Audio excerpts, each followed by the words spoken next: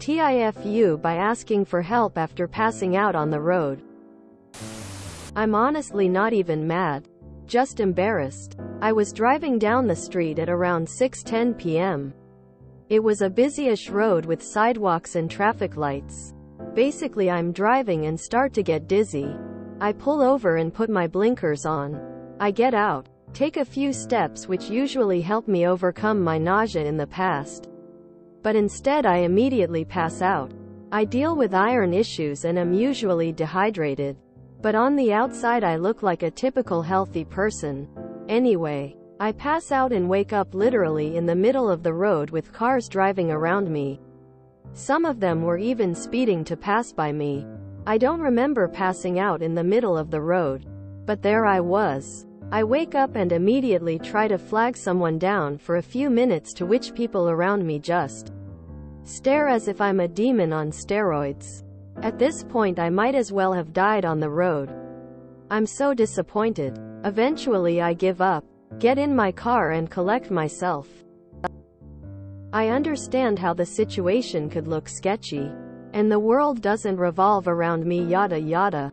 But there's a person laying in the middle of the road, alone. What if they got hit by a car? Even deer get people to stop and call animal control if they're hit by cars where I'm from.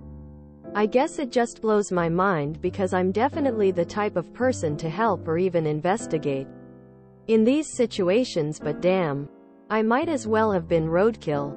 TLDR. I passed out and no one helped me. I expected it, to say the least. But I am still nonetheless disappointed in humanity.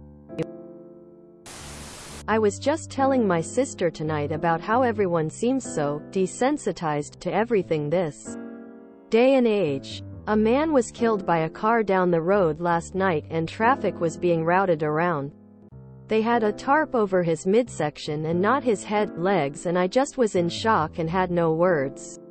My friend didn't seem to even care, and like all the other drivers just kept slowing down to see the body, and someone went as far as to post a picture in our community Facebook group and saw no issue with it. I personally don't know if I would have stopped as a female, but would have at least called for help or pulled over in my car and tried my best. I'm sorry nobody did the same to you. You need to get that under control, as you risk injuring someone or yourself. Almost did. And run the risk of losing your license. Iron supplements shouldn't be that expensive, and drink some Gatorade regularly. That sucks that this happened to you. I don't know if it helps at all to know this is exactly the type of thing people are warned about, and genuinely can be a method used to carjack people. One example. https www.google.com/amp/s/6abc.com/amp/hitadrun Christmas Day carjacking victim carjack /113988223/ I don't know how long you were out for, but I'd hope someone at least called it in. Maybe they did, but the ambulance didn't have time to reach you before you were on your way. I hope you're doing better. I have iron issues. Drip dry shirts. That's the answer. I've not done ironing for years. Being more serious, if someone looks like they're on fentanyl or methadone, I'm going to think twice before stopping to help them. And that's the problem with dizziness resulting in passing out. It can look like that. Why would you get out of the car? Question mark. Whenever something like this happens, call someone immediately in your emergency contact list, because you can't just expect a stranger will help a stranger. Trust issue.